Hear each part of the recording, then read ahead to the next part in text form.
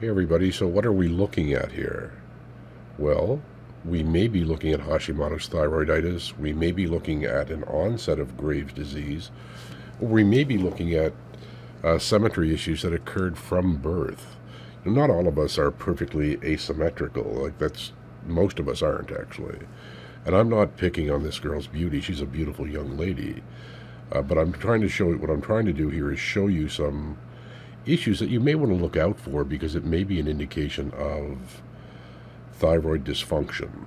And Hashimoto's comes to mind and it comes into place so many times when you see this, if it's not something that's been present since birth.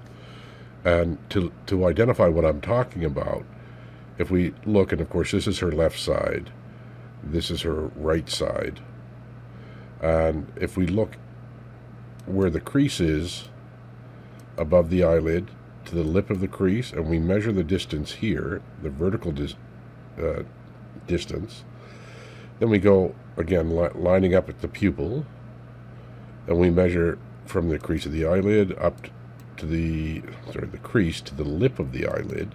You notice there's much less visible eyelid on her right side than her left side. But as a result of this, if we actually look a little closer, you look here, then you look here, and you can actually see the rounding of the eye there. You can see the full rounding. You can see where it becomes concave here because the eye is bulging and pushing out. So that's quite easy to see in this photo. And what's happening as a result of this? If we take a look at the tip of the nose, the center of the brow, the tip of the nose, it turns. It turns from left side to right side. It's turning towards the right. And if you take a look at the lips, the center of the lips is doing the exact same thing. So the bulging of the eye is pushing this over. If this hasn't occurred as an issue that began at birth, or the resultant perhaps even an accident of some sort, or an injury of some sort, then you're probably looking at Hashimoto's thyroiditis. A lot of people argue with me on this, but this is what I call Hashimoto's eye. If the right eye were to follow and begin bulging in the same manner, then we're probably looking at Graves' disease, where they bulge equally. They're not so much equally, but both would be bulging. When it's just one eye, I find that often occurs in Hashimoto's thyroiditis. And in that case, you should be not even messing with your general practitioner doctor. You should be asking for a referral to an endocrinologist. Let the endocrinologist do a full thyroid panel, because most doctors won't do it. Ask for T3, T4, reverse T3, reverse T4.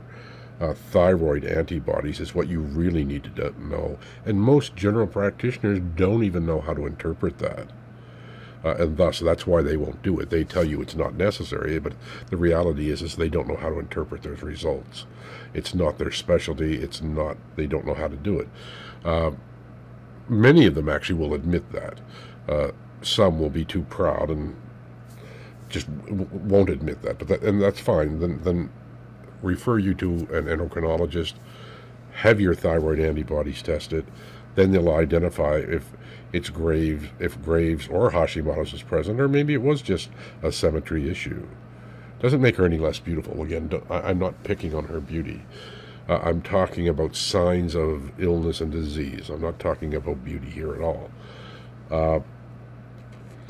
So do that. Have a full thyroid panel done. This thyroid really needs to be checked out. The thyroid's not visible in this photo, but I love that there was a nice close-up of the upper eyelids and the turn of the nose and lips that follow the bulging left eye, and I just wanted you guys all to see that. That's it for now. Go to your endocrinologist if you have this issue that hasn't been present at birth. Bye for now.